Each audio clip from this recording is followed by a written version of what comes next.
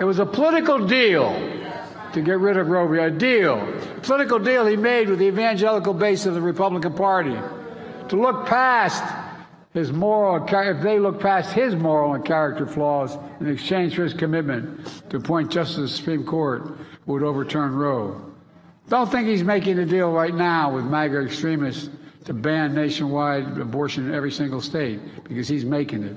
In fact, the MAGA majority in the House of Representatives has introduced three separate bans to ban choice nationwide in every single state, based on the state, each state.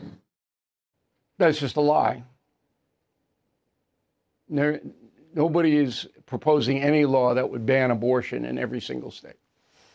Not happening. There's no proposal. Nobody's doing it. And Trump himself, okay, very clear. I'm glad the states can decide the issue. That's my point. I've known a man for more than 30 years. He doesn't, as I said, doesn't care about these social issues. Doesn't care about abortion. Just like get it off the table. He knows it hurts him in the Republican Party. So Biden just gets up there and says this gibberish, and nobody challenges him on it, okay, except me.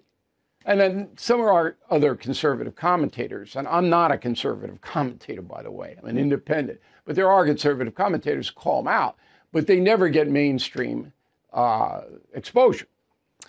Okay, so I'm going to make a very controversial statement. I told Hannity on his radio program I was going to do it tonight on the No Spin News. And Hannity said, oh, you're going to get in trouble for this. And I'm maybe, okay, but that's not my concern. My concern is putting things in perspective.